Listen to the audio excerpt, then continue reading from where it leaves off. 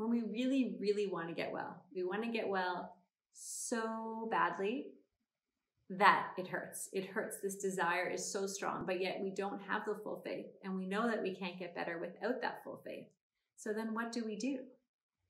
How can we find the faith that we so desperately need when we don't yet have it?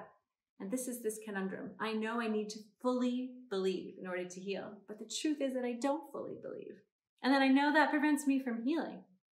And so the journey is accepting that even the belief comes gradually as you're able. So the compassionate view is, I have as much faith in my potential to heal as I know how to embody today. And I trust that tomorrow I will have more. And next month I'll have so much more. And then I might lose some.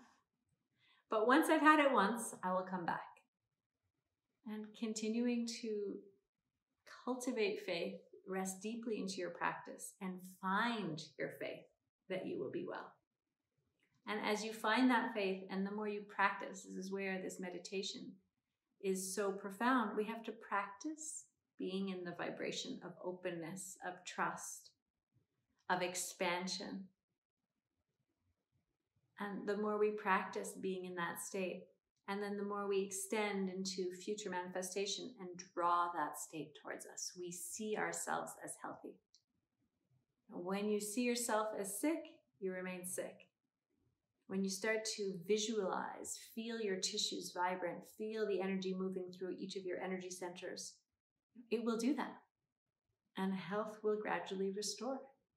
This is possible. And you can do it one step at a time. If you expect to have full faith in order to do it, you won't succeed.